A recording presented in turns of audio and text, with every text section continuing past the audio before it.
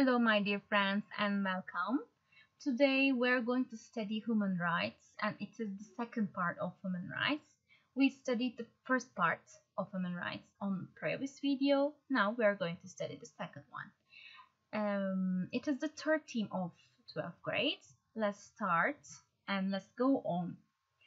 Merhabalar arkadaşlar. Bugün sizlerle bir önceki videomuzda işlediğimiz insan haklarının devamı olan videoyu işleyeceğiz. Videomun sonunda devamını diğer videoda işleyeceğimi söylemiştim. Birinci kısmı hallettik. Şimdi diğer maddelere değineceğiz. Birlikte birincisiyle başlayalım. Okay. It is the right to seek a safe place to live. If we are frightened of being badly treated in our own country, we all have the right to run away to another country to be safe. Ne demek bu? Eğer biz yaşadığımız ülkede, yaşadığımız yerlerde kötü bir şekilde korkutulup tehdit altında hissediyorsak, hepimizin güvende olabilmek adına, güvende olabilmek için başka ülkeye kaçma hakkı, başka ülkeye sığınma hakkı vardır. Günümüzde birçok ülkede savaşlar, iç savaşlar, başka ülkelerle savaşlar yaşanıyor ve burada insanlar kendilerini koruma altına da almak adına ya da kendilerini güvende hissetmek adına başka ülkelere göç ediyorlar, kaçıyorlar. Bu İnsan Hakları Evrensel Beyannamesi'nde yer alan bir madde. Bir sonrakiyle devam edelim. Marriage and family. Every grown-up has the right to marry and have a family if they want to.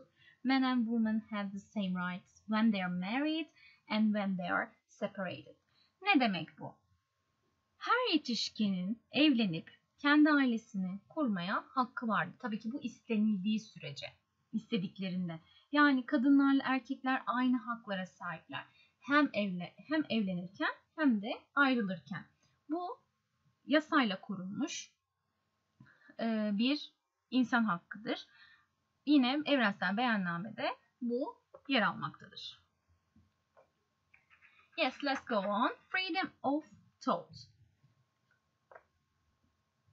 We all have the right to believe in what we want to believe, to have a religion or to change it if we want. Ne demek? Yani hepimiz İstediğimiz şeye inanmakta, istediğimiz dine inanmakta, sahip olmakta ya da istersek onu değiştirme hakkına sahibiz. Yani düşünce özgürlüğü. Yine evrensel beyannamede, İnsan Hakları Evrensel Beyannamesi'nde yer alan bir haktır. Düşünce özgürlüğü demokrasinin temel ilkesidir. İnsan haklarına ilişkin bütün belgelerde ilk sırada vurgulanmıştır. Kimsenin müdahalesi olmadan her fert istediğini düşünme hakkına sahiptir. Devam edelim. Freedom of expression. We all have the right to make up our own minds, to think what we like, to say what we think, and to share our ideas with other people. Yani ne demek bu? Herkes düşünce ve kanaat özgürlüğüne, hürriyetine sahiptir. Herkes düşünce ve kanaatlerini söz, yazı, resim veya başka yöntemlerle tek başına ya da toplu olarak açıklama ve yayma hakkına sahiptir. Yani düşünce özgürlüğüdür bu.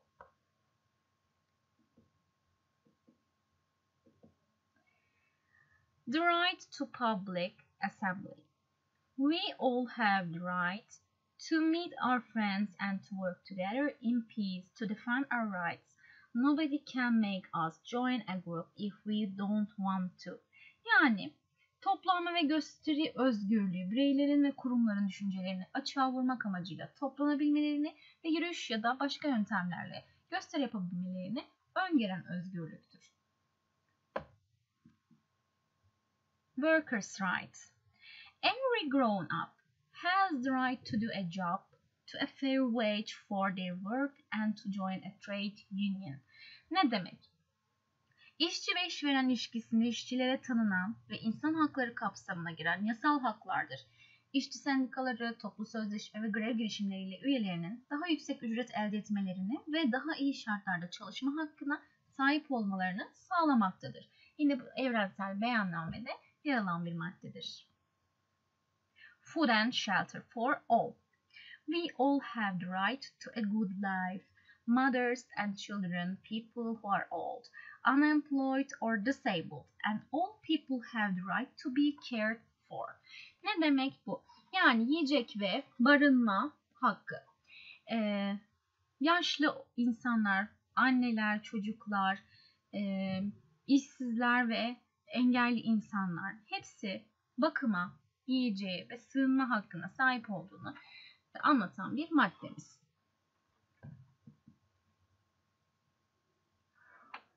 Right to play. We all have the right to rest from work and to relax. Yani hepimizin işten uzaklaşıp oynama, dinlenme, eğlenme hakkı vardır. Right to play and enjoy aslında hepimizin dinlenme, eğlenme hakkına sahip olduğunu anlatan bir madde. And copyright. Copyright is a special law that protects one's own artistic creation and writings. Others cannot make copies without permission. We all have the right to our own way of life and to enjoy the good things that art, science and learning brings. Ne demek? Telif hakkı bir kişi ya da kişilerin herhangi bir fikrin emeğiyle meydana getirdiği bir bilgi, düşünce, sanat eseri veya ürünün kullanılması ve kopyalanması ile ilgili hukuken sağlanan bir haktır. Hepinizin aşina olduğu, duyduğu bir hak aslında. Fikir ve sanat eserleri üzerindeki hakları eserin üretilmesiyle birlikte doğar. Yani eser üretildiği an bu hak ona veriliyor aslında. A fair and free world, there must be proper orders, so we can all enjoy rights and freedoms in our own country and all over the world.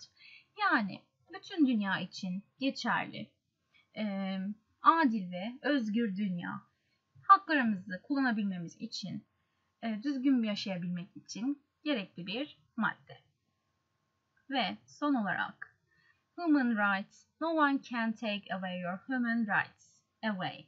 Yani kimse sizin haklarınızı elinizden alamaz. Thank you for listening to me. We will see each other in the next video and take care of yourself. Goodbye.